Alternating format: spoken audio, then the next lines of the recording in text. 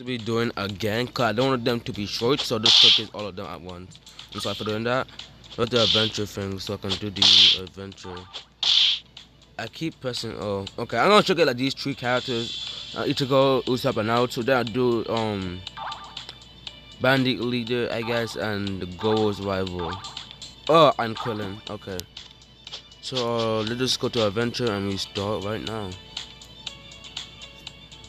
This one. Yeah, I'll do this one.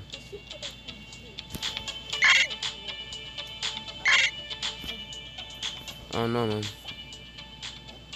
I don't want to. Okay, I'm gonna create mine and just start again, I guess. Okay, I'll skip this part and we start to continue. Okay, so we'll start with the Ichigo showcase. Oh, this is very bright. What the hell? Anyway, this gets to a Tensho, I mean. This is Mr. Gets to Wash. It actually went will be a wash. Okay, I will just like dash front. Okay, so I can get to wash again. How that worked, I guess. Body slasher, just have to go on your opponent and slash him like a madman. It's done. And you actually unleash. It just does that.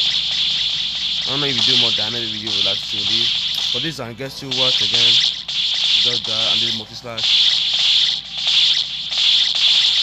And this is the second show. Okay, that's for him. And you have Ussop. Ussop is pretty straightforward. You do this, you hit them and you just keep running. You can just like use this to run and you only fire. Then after the one you get stunned. These are the M1s.